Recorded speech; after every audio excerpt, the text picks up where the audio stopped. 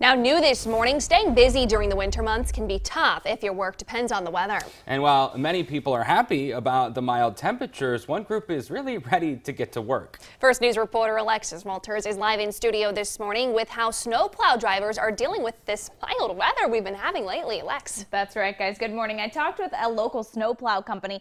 They reached out to our weather team in hopes of hearing some good news for some major snow. They wanted to get the ball rolling, clearing driveways and parking lots, but unfortunately, with the warm weather we've had, they are still waiting. So I wondered, how do they keep busy while waiting for the snow?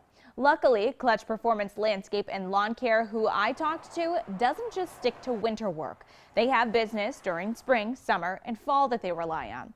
But until we see some sort of big snowfall, they just have to be ready, whether that means repairing equipment for spring, salting sidewalks when there's a chance for ice, or watching the weather in hopes of weather that the rest of us would like to avoid. Personally, I'd rather just stick to spring and summer and fall, but this helps too on the side, get some money in the winter, and if it doesn't work out, then it is what it is. So it takes about 2 to 3 inches of snow for them to start clearing residential driveways, but commercial areas, they cover parking lots, they want those always clear.